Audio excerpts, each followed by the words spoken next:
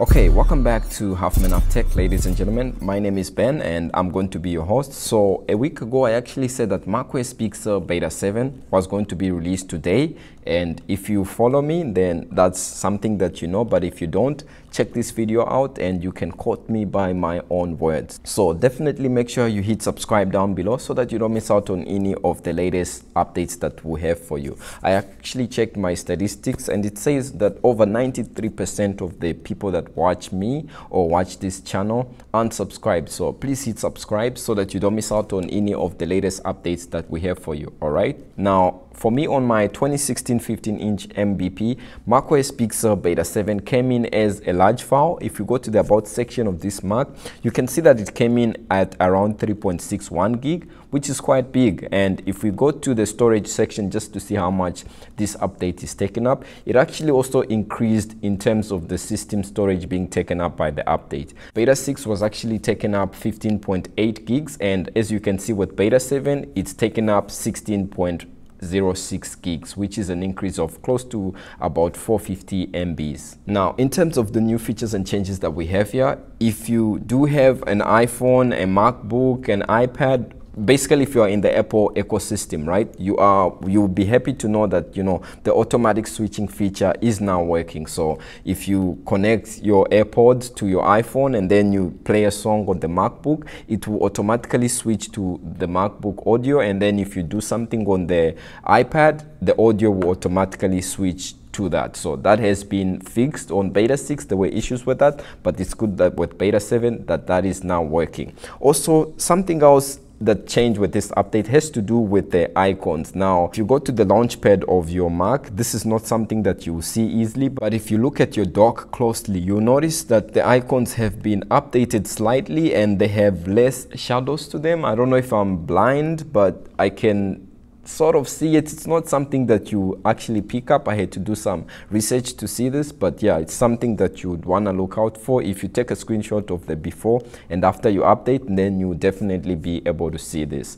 Also, something else that changed has to do with the Apple T2 chip. Now, if you have a device that has the Apple T2 chip, I believe for the MacBook Pro and MBA is 2018 and above. If you have that device and you set your startup security to no security, you'll be able to actually download this update. Now, Apple T2 chip is good. I mean, it does enhance Touch ID, but also it has some downside to it, because if you have it on and set to high, then that means that, from time to time as your Mac restarts, or if you switch off your computer and restart it, it will do like some sort of security check with Apple system to make sure that you are running a legit OS. So if you are in a place where you don't have internet, then you'll be stuck on the verification page when you restart your Mac. So that's why some people actually turn off the Apple T2 chip startup security by rebooting into safe mode, that is Command R. So if you have that turned off, with this update, you are now able to update to macOS Big Sur Beta 7, which is good. Also, with this update, I mean, I used to have 4K video on Safari. I believe it's on Beta 5, but with this update and on Beta 6, that feature has been removed. So I was actually checking if I still have 4K video. I spent the last 2 hours trying to see what are some of the new features and changes that came with this update. And 4K video Safari is nowhere to be found, even on Beta 7. Now, this is on the 2016 15-inch MVP. And if you have the same Mac, let me know if you have 4K video Safari, because apparently for me, I don't have it. I don't know where it went to. Also, the SMB connection bug that quite a number of people actually experienced and complain about has been fixed with this Beta 7. So if you're having connection when it comes to your SMBs, then with Beta 7, that has been fixed. Third-party extensions actually are now working. So if you do use Canon, then your third-party extensions with Beta 7 are now able to run and work seamlessly upon restarting your Mac, of course. So you have to update and restart your Mac again so that these third-party extension will be able to work with the Canal update that came with Beta 7. Spotlight Search has also been updated with Beta 7. Now, on Beta 6, there was a bug whereby for certain widgets and also application, you had to run the widget and application in order for you to be able to search it up and find it using Spotlight Search. But now you don't need to do that anymore with Beta 7. You can now easily find applications using Spotlight Search without having to open the applications, unlike Beta 6, which is good.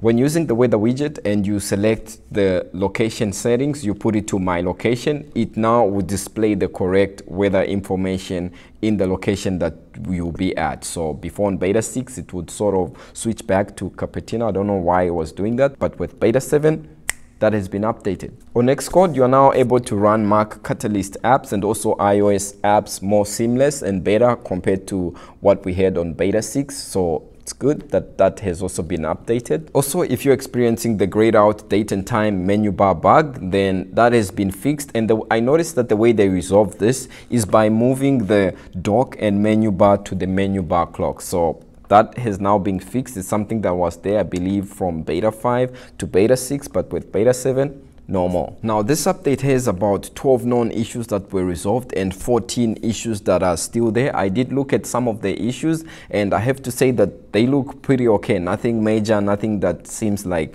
it's going to break your device or set it into a boot loop. So it's good. Some of them have to do with you updating from beta 2 of macOS Big Sur or beta 3. You'll be presented with like a large update size file, but if you want to really see the update file or size that you are getting, if you are on beta 2 and beta 3 and are updating, just go to the more info section and you see like the correct portrayed update size that will come in for you if you are updating from those betas to beta 7 on your Mac. Now, keep in mind that, of course, since you're coming from an earlier beta version and going to a newer beta version, your update size might not be 3.61 gig. It could be more or less depending on, you know, if you have a higher Mac or a lower Mac. So just keep that in mind.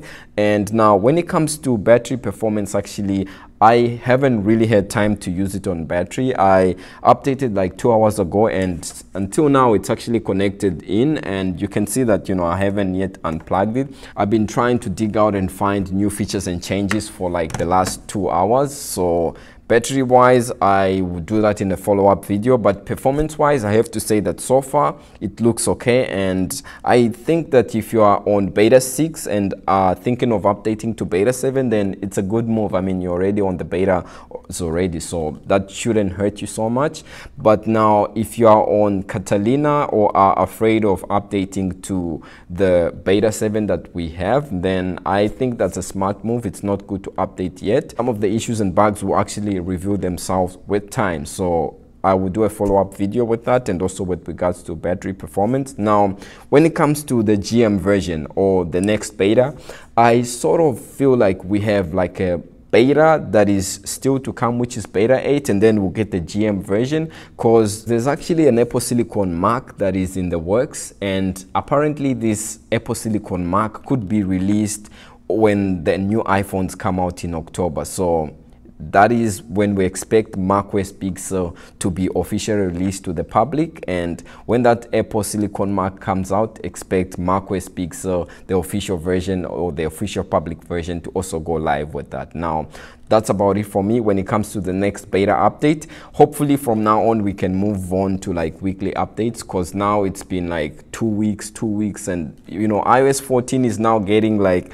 updates every day. So macOS Big Sur is like so delayed, but hopefully from now on we see weekly updates. This is something that I've been trying to call out for, but apparently it's sticking to the 2-week cycle, so I don't know if anyone's hearing me. But anyways, that's about it for me, guys. If you like this video, drop a like down below and hit subscribe, and thank you very much for watching. Stay safe, and I will definitely see you in the next video.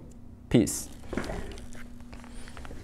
Actually, I'm about to record iOS 14.2, which just came out, so stay tuned for that. Hit subscribe, and yeah, I'll see you just shortly.